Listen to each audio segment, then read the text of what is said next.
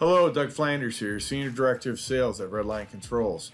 Thank you for joining us. In our last video, Building Block 1, we focused on getting multiple products from different manufacturers connected through protocol conversion. In this video, we'll demonstrate how Crimson can easily transfer the data collected from these devices by utilizing MQTT. MQTT is a lightweight and efficient protocol. It uses the publish and subscribe model to transmit and receive information to enterprise and SCADA systems, as well as cloud-based platforms. It also uses small message headers in order to optimize network bandwidth. MQTT also provides advanced security, making it easy to encrypt messages using TLS in order to authenticate clients. It provides reliable delivery of messaging using defined QoS levels. Clients can save data if communication is lost between client and broker. Redline portfolio of automation products can be configured as clients using MQTT protocol within Crimson. As part of the standard offering within Crimson, the following MQTT connectors are provided: generic, AWS, Azure, Google, and Sparkplug. Before we demonstrate the ease of setting up MQTT tunnels, here's a quote from a Redline customer. Redline's MQTT connector enabled us to connect to our SCADA system very easily and smoothly. Now let me pass you to Joe Slattery, one of our field application engineering managers.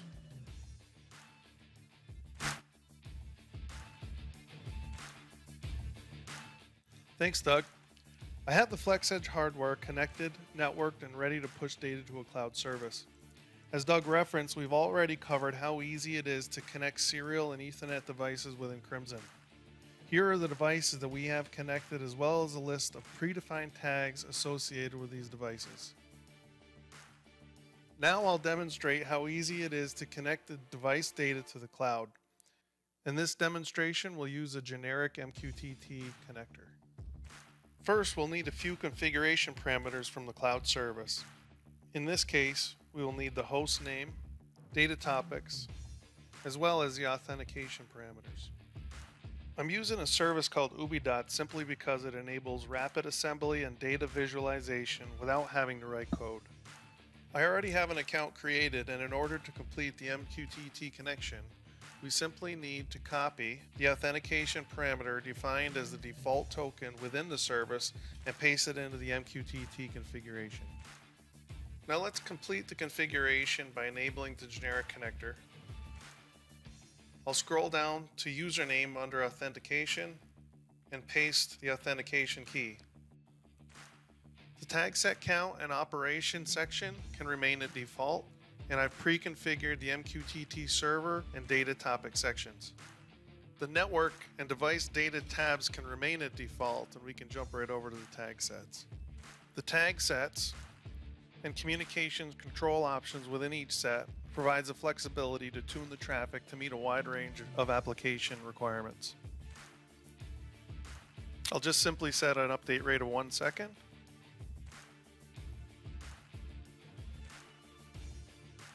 And drag and drop a couple parameters into the MQTT configuration to complete the setup. With the configuration complete, all I need to do is push the database to the Crimson device.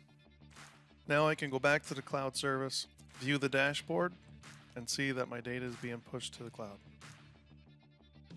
With an extensive list of protocols to choose from, we can easily gather data from a wide range of devices and seamlessly connect that data using MQTT to a variety of cloud services.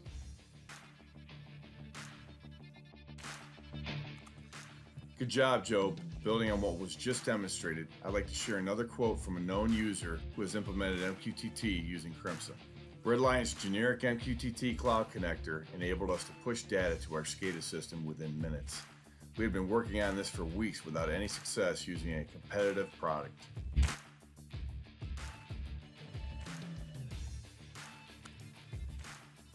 In our first video, Building Block 1, we showed how to unleash the power of Crimson by using protocol conversion.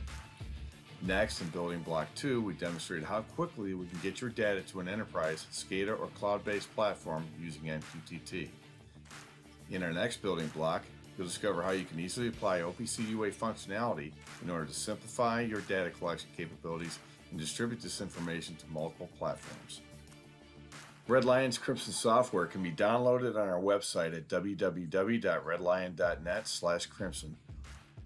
Thank you for taking the time to explore Red Lion products and solutions. For questions on Red Lion's portfolio of products, please use the information provided on this page or contact one of our authorized distributors.